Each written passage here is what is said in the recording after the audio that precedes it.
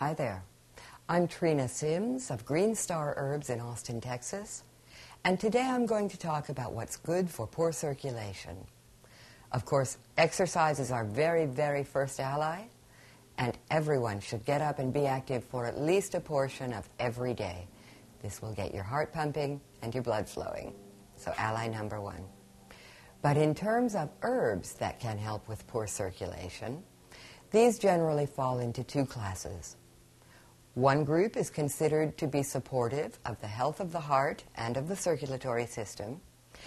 Another group tends to stimulate the action of the heart and to open up the small capillaries and blood vessels to allow the blood pressure to lower and the blood to flow more smoothly through the body.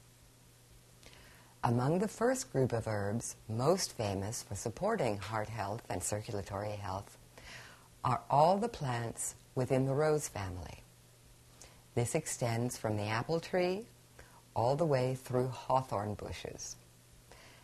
Among this group, most Western herbalists use hawthorn leaf and flower in combination with hawthorn berry, and many add, as I do, rosehip into that blend to create a wonderfully delicious, very supportive tea for poor circulation. This should be drunk on a regular basis and will provide a very beneficial effect within a short period of time.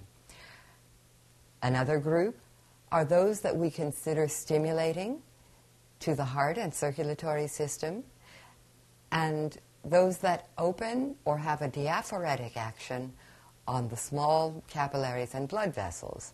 These include the hot, peppery herbs like ginger and its related plant galangal, which has a somewhat hotter flavor than ginger. Also among this group are things like black pepper and red or cayenne pepper. These are some of the natural approaches to poor circulation.